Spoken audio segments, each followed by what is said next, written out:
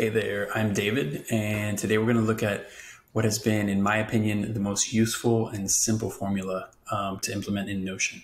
If you're new to formulas, we're going to walk through how to set them up, create an if-then process for automatically marking a task as done.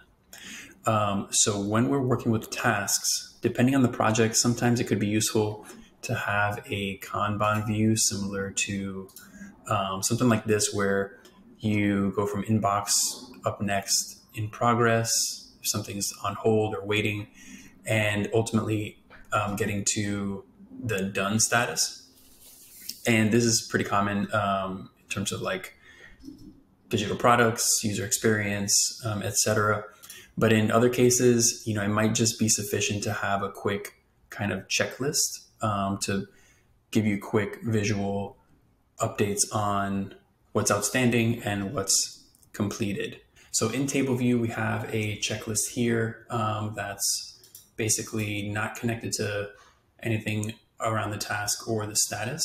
So if we notice, if we check this to done, nothing happens to that task.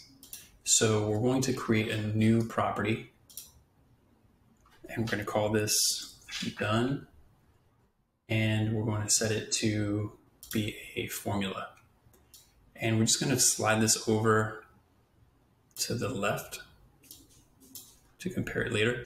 Now we're going to edit this formula. So we're going to say equal, which basically means the checkbox is filled, open parentheses, prop,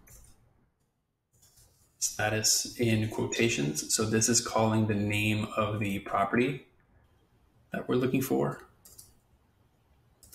comma, and specifically when it's set to done. So we're calling this the name of this property status, and anytime it's done, then we know to check this box. So we're gonna finish that, and let's take a look at how that works. So we'll notice that one of these, which is receive feedback, is done, and now this checkbox is checked. And if we say complete this task, that checkbox is again automatically filled out. Similarly, if we are using a Kanban view and making our way through, let's turn on this property so that we can see it here as well.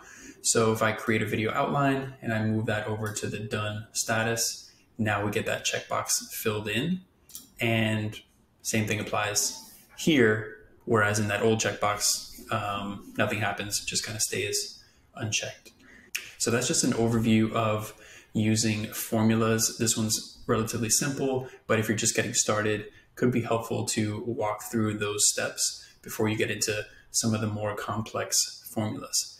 Let me know if you're using this formula or if you have questions about other formulas. I'd be happy to hear them, and hope that was helpful. And see you in the next video.